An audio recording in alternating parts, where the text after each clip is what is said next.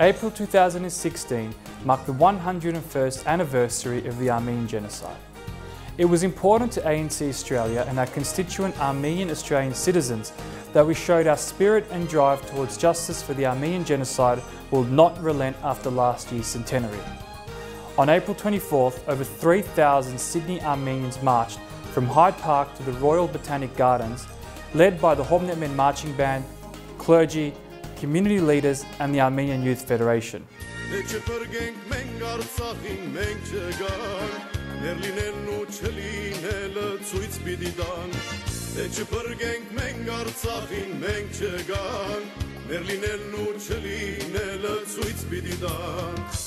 it will continue to be as strong as it is needed until 1.5 million victims of the first genocide of the 20th century are finally able to rest in peace.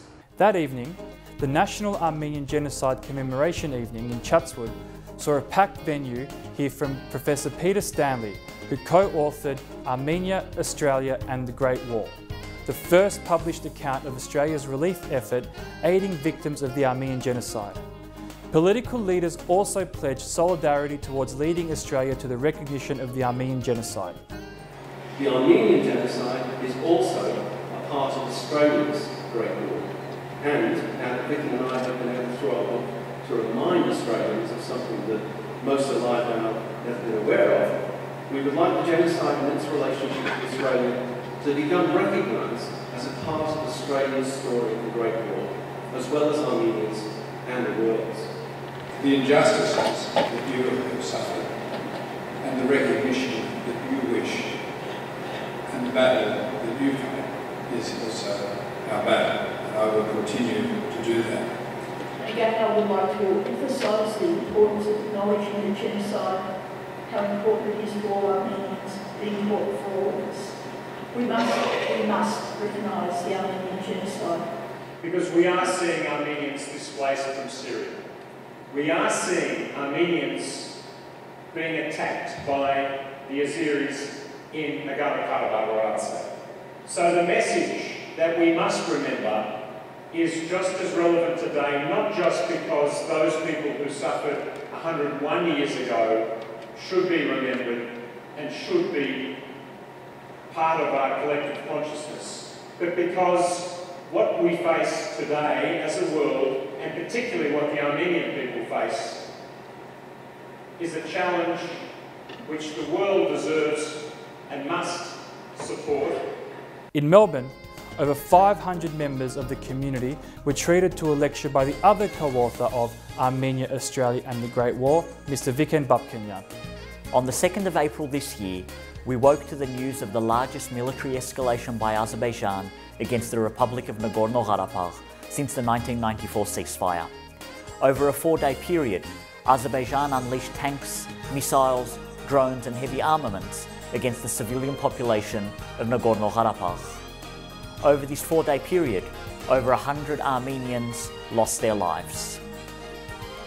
While our soldiers stood proudly defending our nation against the barrage of attacks being led by a warmongering dictator in Baku, our community once again raised its collective voice to ensure the rights of the people of Artsakh are heard loud and clear.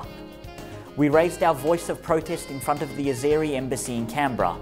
We raised our voice through the Australian mass media, and we raised our voice through the work of the Armenian Youth Federation of Australia, who educated the wider public.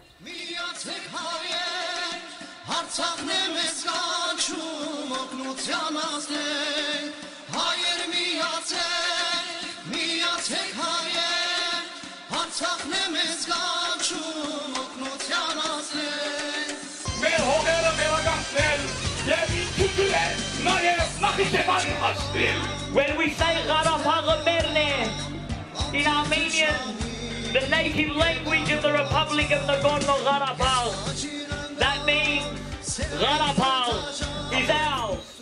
This course of action resulted in our elected officials and bureaucrats in Canberra taking notice, which led to ANC Australia holding high-level meetings with the Australian Department of Foreign Affairs and Trade, along with ambassadors of the OSCE and Minsk Group countries. Advocating for the right to self-determination of the people of the Republic of Nagorno-Karabakh remains at the forefront of ANC Australia's advocacy work. Throughout 2016, numerous members of both state and federal parliament addressed issues of importance to the Armenian community.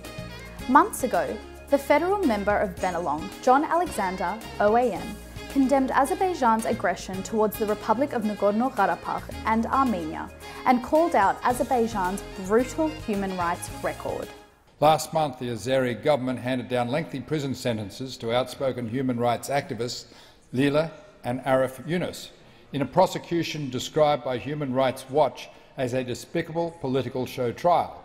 Last week, the European Parliament passed a resolution to apply targeted sanctions and visa bans against Azeri officials and called on the government to release political prisoners. I also raised my strong concerns about Azerbaijan's actions in the ongoing dispute with Armenia in the Nagorno-Karabakh.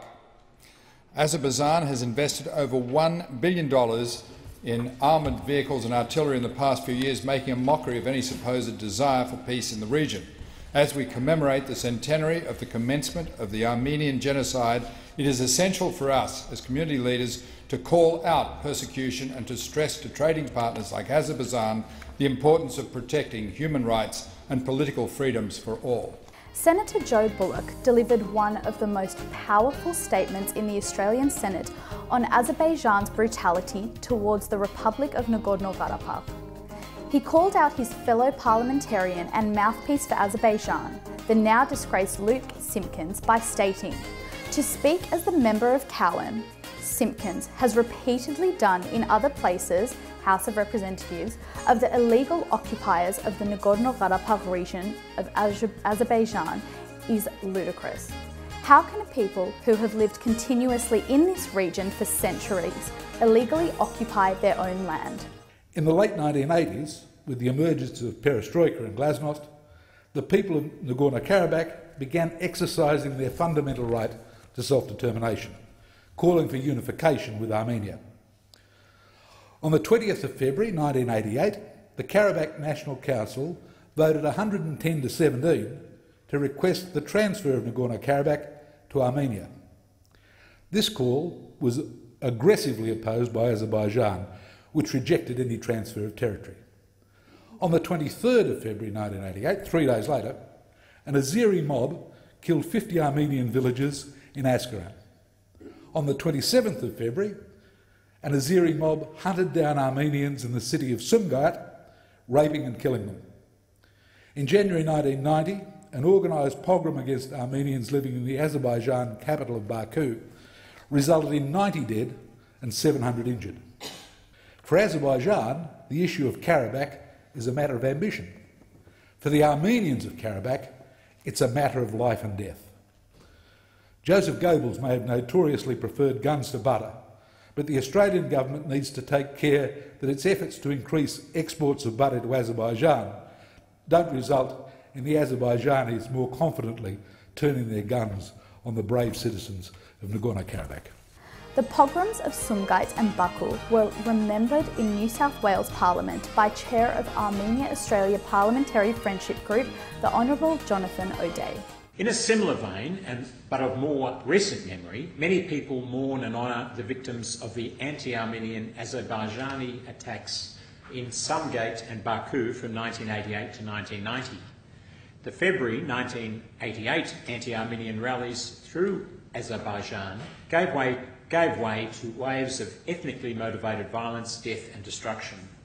Consequently, Azerbaijan's Armenian community all but disappeared, with thousands displaced, culminating in a war involving the people of Nagorno-Karabakh, otherwise known as Artsakh. I understand that war resulted in almost 30,000 dead on both sides. Hundreds of thousands of refugees were forced to flee their homes. To this day, justice and resolution continues to be sought on behalf of many of those who lost their lives or were displaced by this violence. Newly elected Member of Parliament and member from Mackellar stood in the Federal Parliament to mark a proud milestone for the Armenian Australian community, the 30th anniversary of Galston College. On the northern beaches, the Armenian community established a college to promote and preserve their culture and indomitable spirit.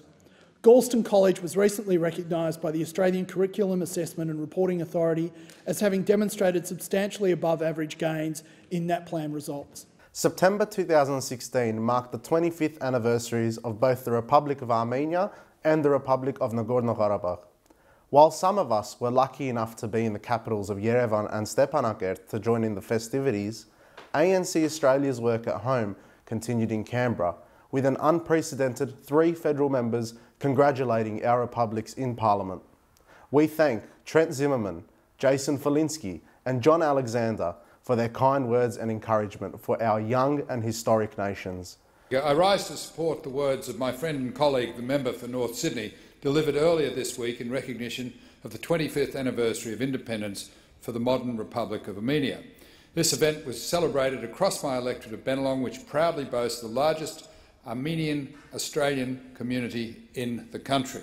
On the 21st of September 1991, the Republic of Armenia was formed following a 99.5% vote of the population for independence from the former Soviet Union. Within 4 months, Australia had recognised the new republic and established diplomatic relations. On the 21st of September this year, one of the world's newest and smallest nations celebrated its 25th year of independence. There are few nations who deserve to celebrate such an occasion more than Armenia. Armenia's capital is one of the oldest continuing inhabited cities in the world. It recently celebrated its 2,798th anniversary, and Armenia was the first Christian kingdom in the world. It was on this historic day 25 years ago that the Armenian people boldly and with near unanimity voted yes to secure their independence from the yoke of the Soviet Union. After 7 decades of Soviet rule, the Armenian people vowed to proudly stand on their own 2 feet and to walk ahead as an independent nation with a new sense of purpose and belonging. The path to independence for the Armenian people has not been an easy one. We also thank Jonathan O'Dea for rising in the New South Wales Parliament to mark the 25th anniversary of Armenia and Nagorno-Karabakh.